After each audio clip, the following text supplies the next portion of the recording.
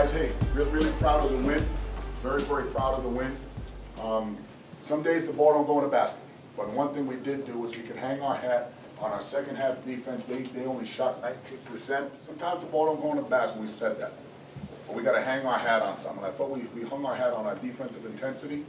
I think in order for us to win on the road on Tuesday, we just got to make smarter decisions with the ball. Really proud of the win, guys.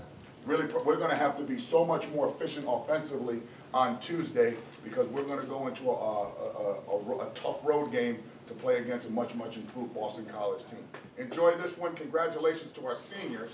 Congratulations to our seniors because this is the last time you're playing that. King of the boards, Isaiah.